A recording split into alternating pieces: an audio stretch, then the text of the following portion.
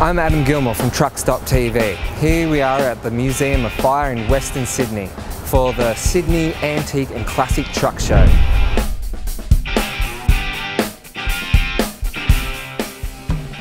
The 4th annual Sydney Antique and Classic Truck Show provided a great family atmosphere, including free carnival rides and fairy floss for the kids.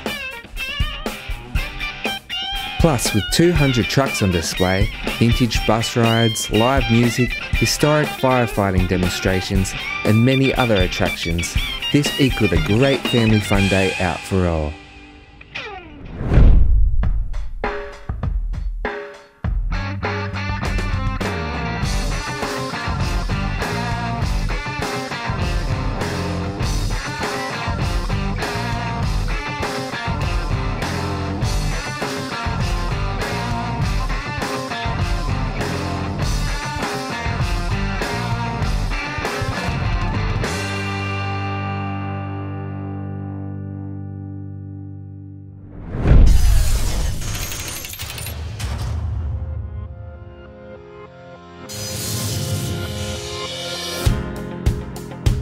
Well, the Indian Pacific was built in Alexandria in Sydney, 1970. It was never put on the road till 1972. It went to the first Sydney truck show in late 71, early 72. Then it was acquired by a chap down Port Kembla, I think it was, and he put a tipper behind it. Got $1 million job in the city. Underground the buildings. First job he went down in with the big semi on, couldn't turn it round, it was too long, so they had to crane it out, get it out. So he went up to Warhope after it was about 2 months old and bought a road commander off Thompson's Machinery at Warhope. I went all over Australia looking for a big truck to make a tow truck. I got home and my wife said there's a funny thing in Warhope called an Oshkosh. I said, wow, just what I want. So I went and took it from Ross on a Saturday morning. It was shut, the truck wasn't locked, the key was in it, it had air up. I started it, we took it up to Long Flat and back and took it home to Kew. Monday morning I rings him, I said, hey Ross, the Oshkosh you got out the front, how much you got on it? Oh, he said 27,000 bucks, I think. I'll go and have a look. He walked outside, to his amazement, no truck. I said, don't worry about it, I've got it at home. Oh, how did you get it? I said, just opened the door and drove it away. Anyhow, it all went from there. It was set up for logging. It had done 2 years of logging in Taree and 2 different owners. They had a year contract for forestry and they bought a brand new road boss. And I bought this, see. So I put I had an old 1942 AEC tow truck, ex-government, from Wollongong, and I put the back off it onto this. It was a valuable bit of gear at the time, I didn't know now, till now. Anyhow, I worked it for about 5 years, I suppose, and then I decided to make it a bit fancy, update with all the modern bits of gear, and I put the 400 cat motor in it, took the little one out, which I rebuilt 5 times, gearbox twice, the diff 3 times. Then I decided to put a new gearbox, new diff, so I got everything nearly brand new. That was about 23, 24 years ago. It's a 400 cat.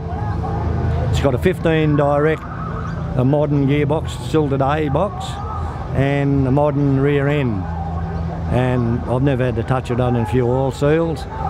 Anyhow, after 22 years of towing on the New South Wales border to border, I thought I'll give it a bit of a spell, and I got a job with Optus from Brisbane to Melbourne.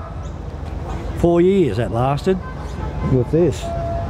Anyhow, on the 3rd year I wanted to update, so I bought a great big whopping Western Star, and I was short of a bit of money, so I sold it in 1997. Anyhow, about 210 we went to Alice Springs to the Hall of Fame. 3 of the people that wanted to buy it originally off me were there. Where's your truck? I said, I don't know, I wish I did, I'd buy it back.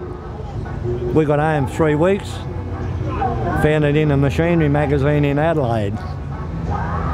Got a blank check and I bolted to Adelaide, bought it back, and it was a heap of garbage. And I spent heaps and heaps and heaps of dollars to what we got now. Well, the Indian is, these were Oshkosh Indians in Oshkosh in America, North America. And they build trucks, they build sewing machines, they have clothing factories, you name it, they make it. And this particular truck is an Australian model. It's not in America. The ones that come out from America are skinny bonnets, smaller motors, and this one was made for Australian conditions. That's why it's got the bigger radiator and bonnet. Same cab, same pretty cab. And only thing I done was put the sleeper on it, because in the towing jobs, some days we were 2 or 3 days on the one job. So you had to have somewhere to camp. And here last year, the CEO of Oshkosh came up to JLG at Port Macquarie. They own JLG. And his words were, "Wow, an Australian Oshkosh, I'll take her home." I said, "Have my dead body." He said, "I'll give you a brand new one." I said, "No, no deal." Then later on, a little story short, he said, "We have a truck show next year, 215. Would you like to bring it over?" I said, "No, get down to the state." Hi, my name's Adrian Andrews, and I'm the president or the starter of Tamiya RC Semi-Trucks New South Wales. We're a social group. We have 1/14 scale radio control trucks and machinery. They're based around one type of kit by a manufacturer in Japan called Tamiya. And what we do is we buy a standard kit and we modify it. We make it more Australian or more European, depending on which way the person wants to go. A standard kit will cost you on the Australian market upwards of $1,500 with very minimal sort of stuff in it. We have contacts through the manufacturer. We can get them a lot cheaper than that. What we do is we buy a standard kit, you build it, you start with that, you get used to the kit, and then you start modifying it yourself. You use what they call plasticard, which is like a flexible type of plastic sheeting. We build, such as some of the trucks here, you've got the road trains, you've got the B-doubles. We design and make our own chassis rails for them, and then we turn them into the more Australian configurations. And yeah, we're varying. Our youngest member is my son, who's 2, right up to one of our oldest members is 67, I think. So yeah, we get together once a month and we do shows like this, and it's a social group, so it's a social gathering. I used to own a real truck. I had a Kenworth up until about a year ago, and these trucks replace something that I miss, which is my real one, and yeah, they're the next best thing, you know. This is a LW924, which was a log truck spec. This truck, and I believe 15 others, were originally destined for the Middle East. War in the Suez Canal stopped them from going where they were supposed to go, so I think the next port of call for the ship was Perth. They were unloaded on the docks there, assembled. They were partially knocked down for transport originally, and they were assembled there, and Bell Brothers from Western Australia bought them. Worked, I believe they had the truck for about 20 years.